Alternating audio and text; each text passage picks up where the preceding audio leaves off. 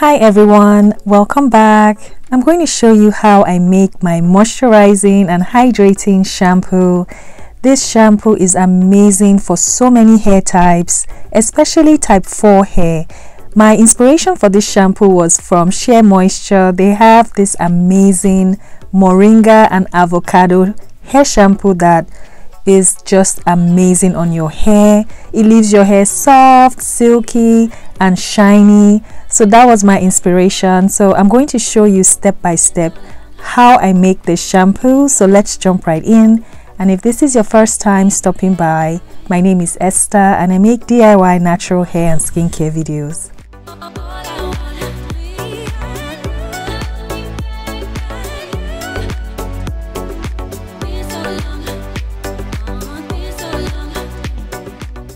I'm going to weigh out my ingredients, and everything I used for this recipe will be listed in the description box along with the places where I purchased my ingredients from. I'm getting started with distilled water. That's the first ingredient.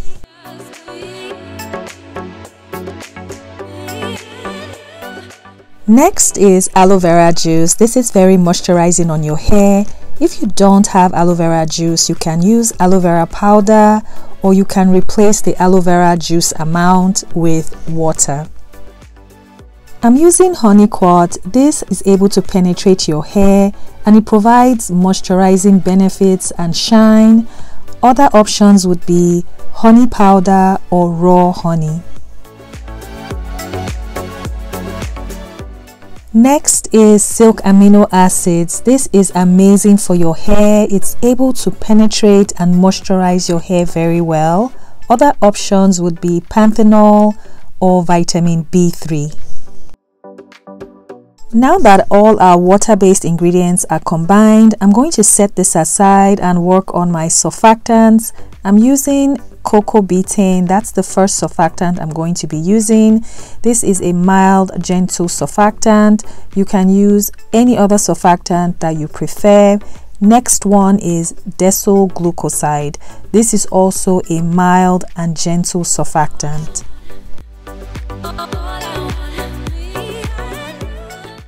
I'm using my moringa and amla infused oil. I infused both powders in some grapeseed oil, and these powders have so many amazing benefits for your hair.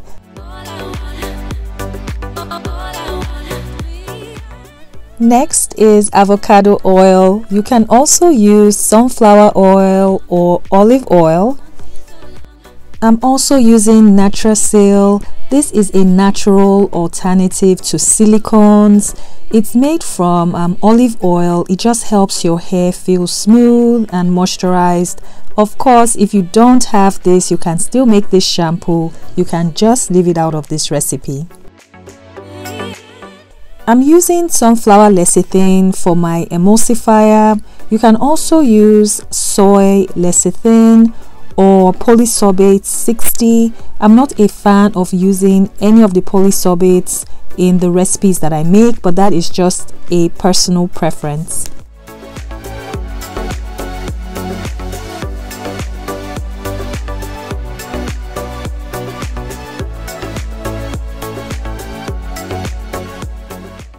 So I just mixed everything all in.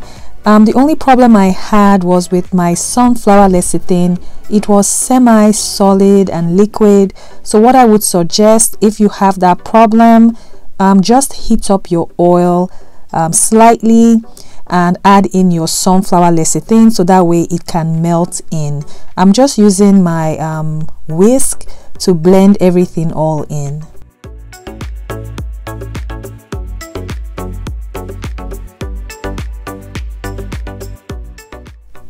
To my surfactants, I'm going to add in my oil-based ingredients. You don't have to do it this way. You can also add in your oils directly to your water ingredients. It just depends on how you want to make this recipe. So I'm just mixing my surfactants in with the oil just to make sure everything is well combined. You want to be careful because of having too much lather.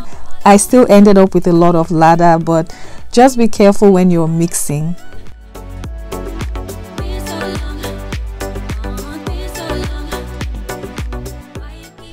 And this is what my surfactants mix is looking like. I'm just going to add in my water-based ingredients to my surfactants.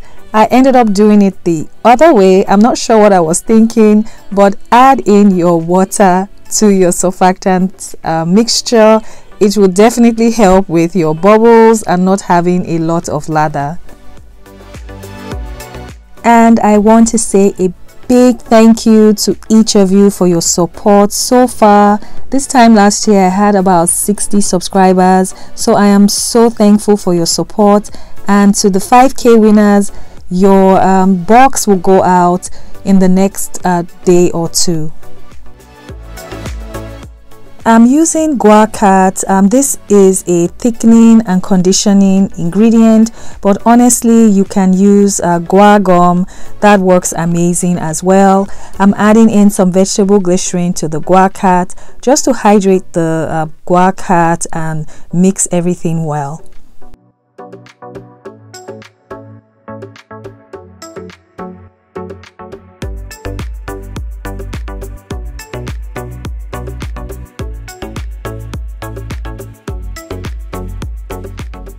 I checked the pH of the shampoo. You want a pH range of 4.5 to 5.5. I added in some citric acid solution to lower the pH, and the final pH was 5.2.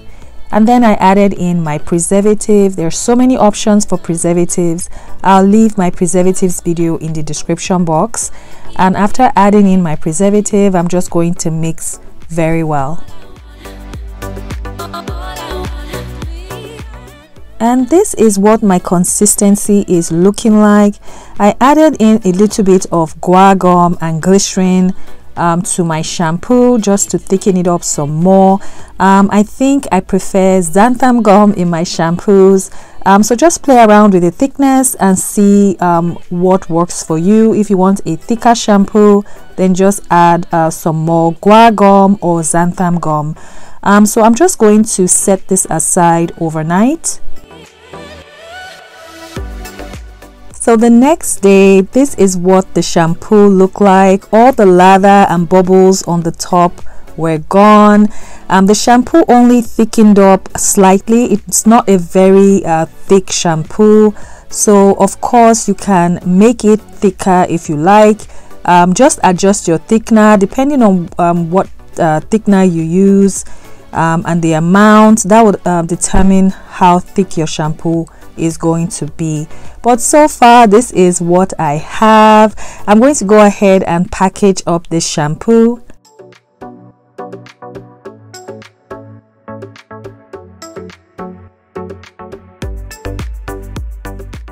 And the hydrating moisturizing shampoo is ready. This is such a lovely shampoo to use on your hair, and my inspiration, like I said, was from the Shea Moisture shampoo. I'm going to show you a side by side of both shampoos together so you can see the difference. But I really enjoyed using this shampoo on my hair. Let me know what you think in the comments. I hope you try out this recipe. Please reach out to me in the comments if you have questions, and please don't forget to like this video. Please subscribe if you've not and turn on your notifications, and I'll see you in the next video. Bye.